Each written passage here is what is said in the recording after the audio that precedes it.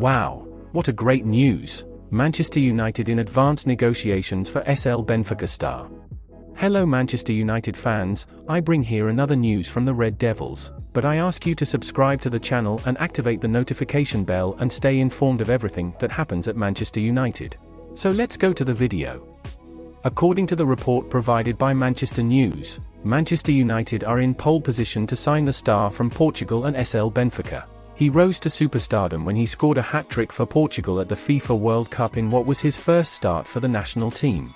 The talent was there for everyone to see, and his exploits with Benfica have made him one of the most in-demand strikers in the market right now. Currently, in 34 appearances in domestic competitions, he has scored 23 times for the club while also giving out 9 assists. Certainly, he has been on an impressive run of form, and it is believed that United are in advanced negotiations with Benfica over the striker. It is speculated that a fee in the region of €100 million would be enough to prize the Portuguese to Old Trafford, with Erik ten Hag in dire need of a proper number 9.